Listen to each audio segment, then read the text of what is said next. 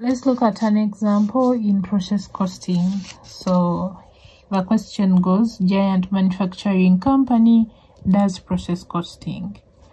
The company manufactures products that pass through 3 processes: process 1, process 2, and process 3.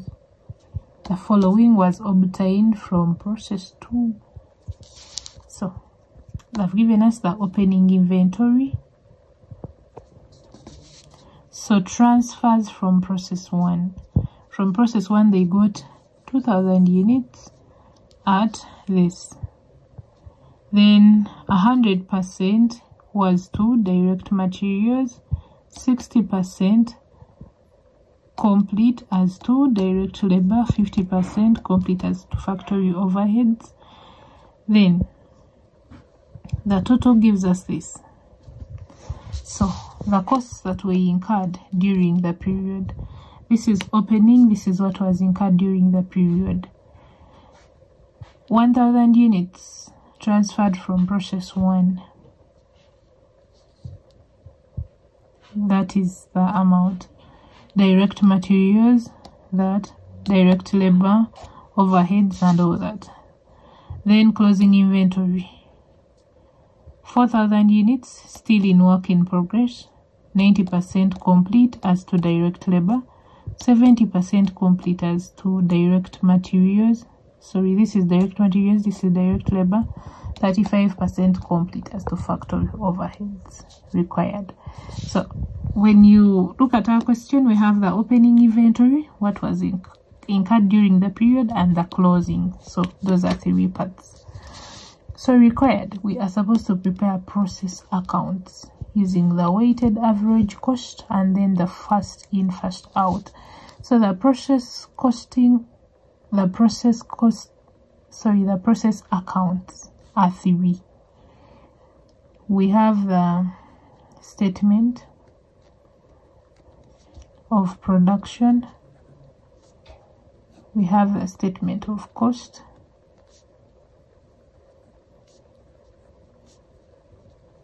and then we have the process account itself. Yeah, this helps us to get this, and this helps us to get this. Yeah, so they want us to prepare the process accounts using these 2 methods. So these are the accounts that we are going to prepare for weighted average, then for first in and first out. So we are going to start with first in, first out. So we are going to have the statement of production.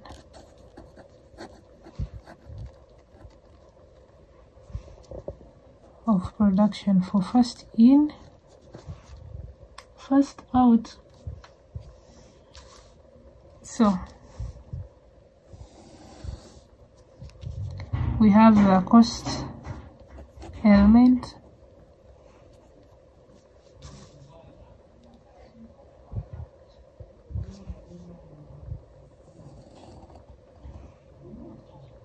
we have the opening work in progress,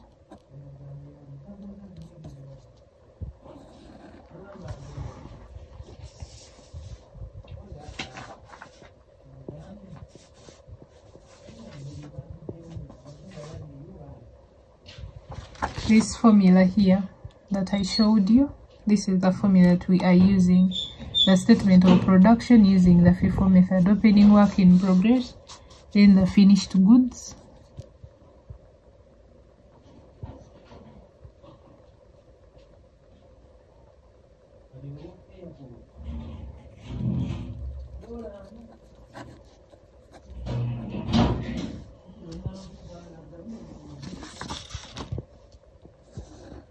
then the closing work in progress.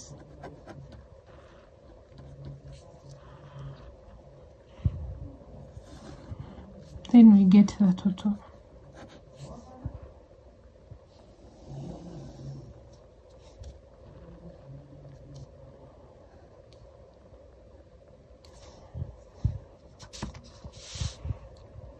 So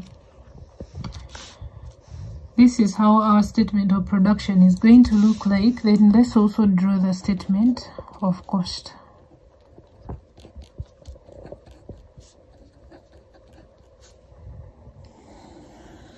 The statement of cost like that.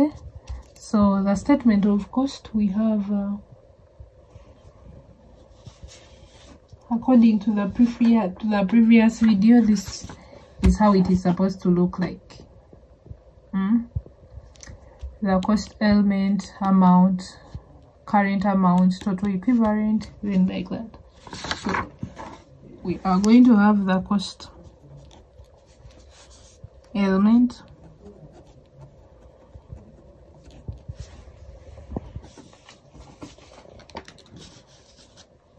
I'm going to have the cost element, we have the current cost,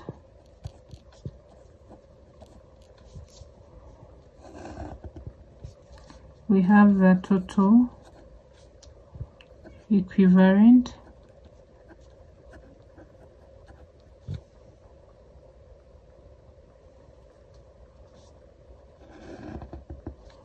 then we have the CPU like that. So this is the formatting. Then the process account, it's for process 2 account. It's going to be like that.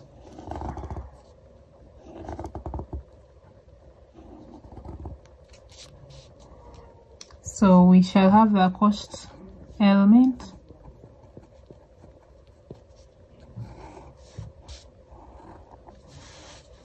we have the units,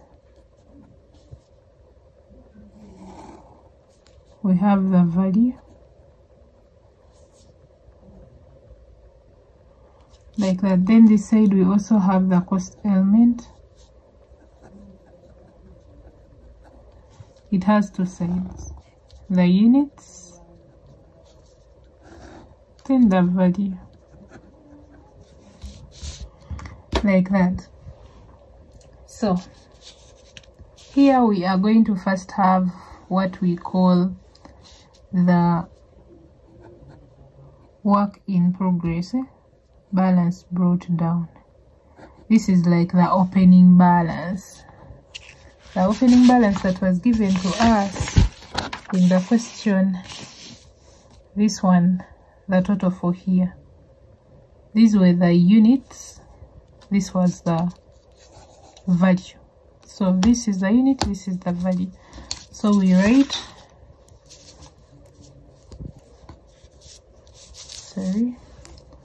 2000, then 647. For the process account, these ones you first copy them like the way they are. So we also write these.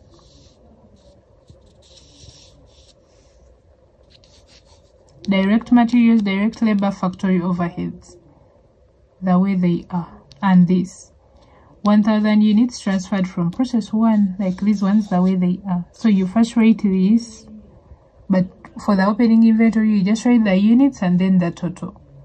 Then here you write the whole of this. So process 1, direct labor, like that.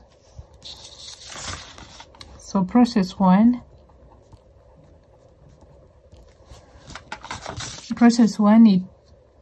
it was 10,000 units. So the units are going to be 10,000. Then the value is 1.6. So 1.6. Then for direct materials, it is 960. 960, we don't have the units. Then direct labor, it is TB60.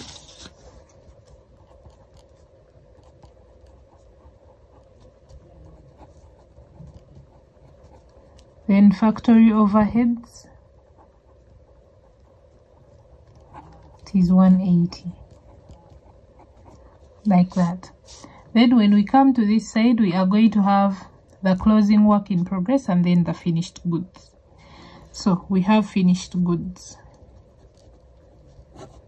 but we do not have the figure for finished goods. But then the closing work in progress, sorry, work in progress carried down, it's the same as closing work in progress. So they told us it is 4,000 units, but they didn't give us the value, meaning we are going to find the value for ourselves. So let's first write the 4,000 units. You get it? We first leave the part of the value. We are going to come back. Then how are we going to get the value for finished goods? Since this is an account, this side is supposed to be equal to this side, so we shall get the total of this plus this, it is 12,000. So this is what? 4,000. So we put the bigger figure on both sides, so we put 12,000. So 12 minus 4, what you get is 8,000. So the value for our finished goods is 8,000. The units is 8,000, but for the value we are going to come back later. So let's look at the statement of production. Let's look at the statement of production. So we have the opening work in progress. Sorry, this is our format. So we shall start with process 1. Process 1, we had, they say transfers from process 1, we had 2,000 units. That is the opening work in progress. So it will be 2,000 units. We put it in brackets since we are going to subtract it.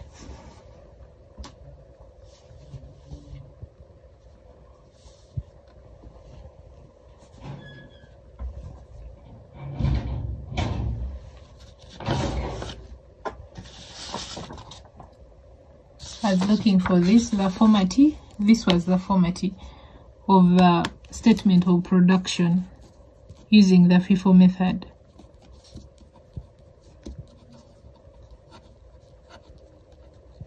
So opening work in progress, we subtract it, we add finished goods, we add closing work in progress, we add a gain or a loss, then we get the total. So this explains as to why I'm putting this one in brackets. So the opening work in progress, we subtract it. Then the finished goods. The finished goods, it's going to be constant. It is 80,000. The one we got here, the 8,000. Then the closing work in progress, 4,000 units, still work in progress. So it is 4,000.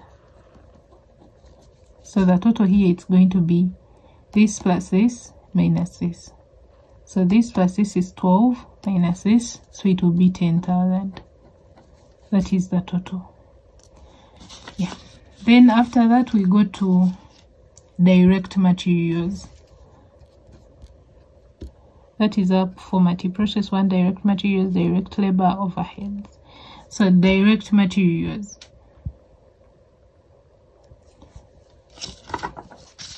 So according to this opening inventory, they told us 100% as to direct materials. So 100% of these units, yeah, they were for direct materials. When it came to direct materials, it was 100%. So 2,000 units. That's what we are going to put here. So 2,000. We still put it in brackets. Finished goods is constant. Then for closing work in progress, they told us 90% complete as to direct materials. So we shall get 90% of 4,000. Where is the calculator? So 90%, 0.9 times 4,000. it is 3600. So it's what we are going to put here, 3600. Then the total, we get 3600 plus 8000 minus 2000. That is 9600. Then we go to direct labor. Direct labor, the opening work in progress. So they told us 60% complete as to direct labor. So 60% of this, of 2000. So 0.6 times 2000, which is 1/200. So it will be 1/200. What is the finished goods value? It's constant, 8000.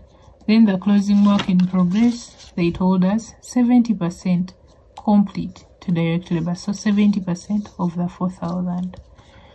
So 0.7 times 4000, it is 2800. So it will be 2800. So the total will be this plus this minus that. So it's going to be that plus 8000 minus 1/200, which is 9600. Then factory overheads.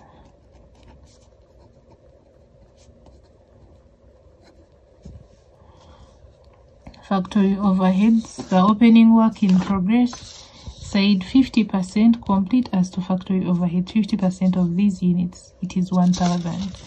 So 1000 units. Finished goods is constant. Then this, the closing work in progress, they said 35% complete as to factory overheads. So 35% of that. So 0.35 times 4000, which is 1/400. So it is 1/400. So it will be this plus this minus that, plus 8000 minus 1000, which is 8400. So that is our statement of production, like that. Then we go to the statement of cost. The statement of cost. So the cost element, these are the things that we have, our cost elements. Process 1, direct materials, direct labor, factory overheads. That is it. So process 1, direct materials, direct labor, factory overheads.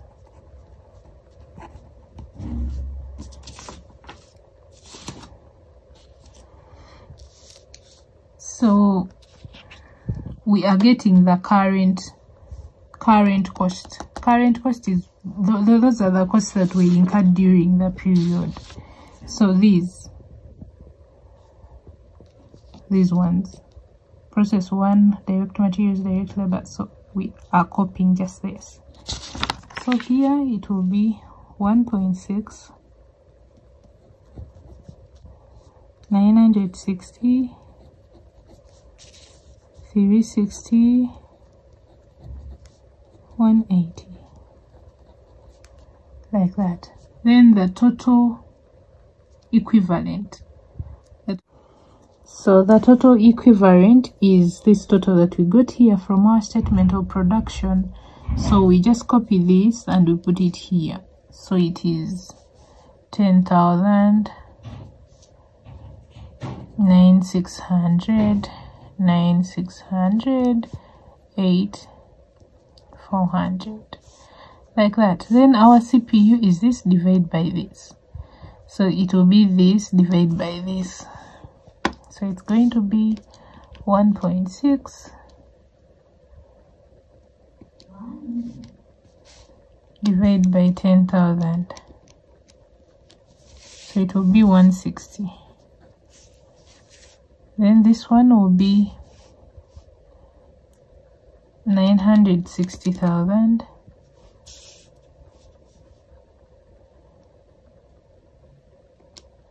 divided by 9,600, which is 100.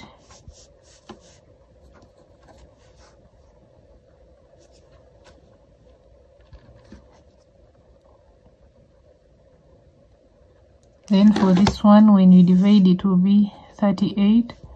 Then this one will be 21. Then after you add the total, this plus that, so it's 160 plus 100 plus 38 plus 21, so it is 309. So that is the cost per unit. That is the cost per unit. So we are going to calculate for the work in progress.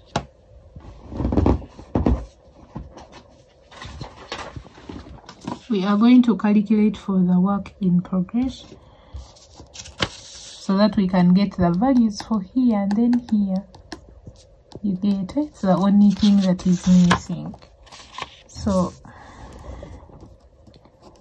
valuation of work in progress.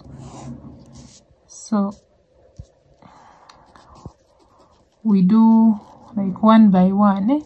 We have for process 1, direct materials, direct labor, then the factory overheads. So how are we going to get it? We are going to get the closing work in progress, this closing work in progress, times the CPU, this. So for process 1, it's going to be 4,000 times 160. For direct materials, it's going to be 3,600 times 100, like that. So it's going to be 4,000 times 160. Then 3,600 times 100. Then 2,800 times 38 times 38. Then 1,400 times 21 times 21, like that.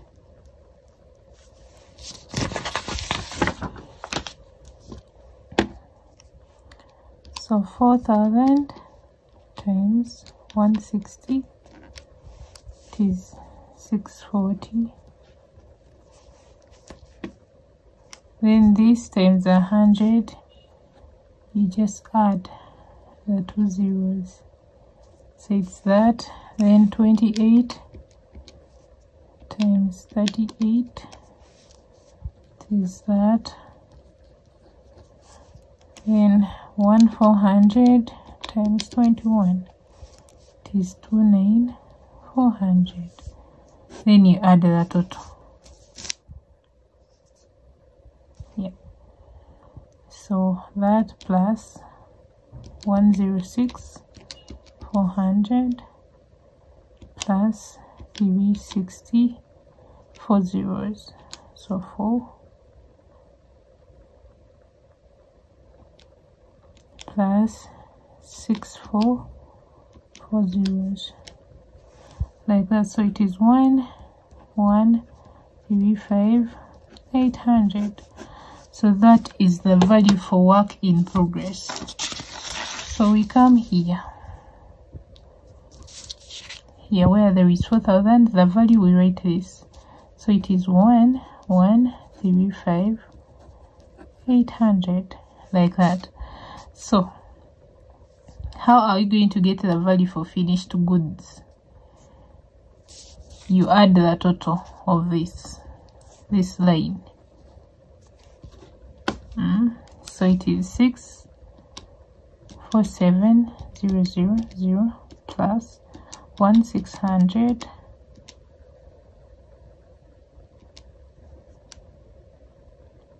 plus 9,640 plus 3,640 plus 1,840. So it is 3,747, like that. So this is the bigger figure, so you write it on both sides 3. You balance like the way you balance in normal accounting. So you get this minus this to get the value for here. So that minus 1,135,800. Yeah, what you get.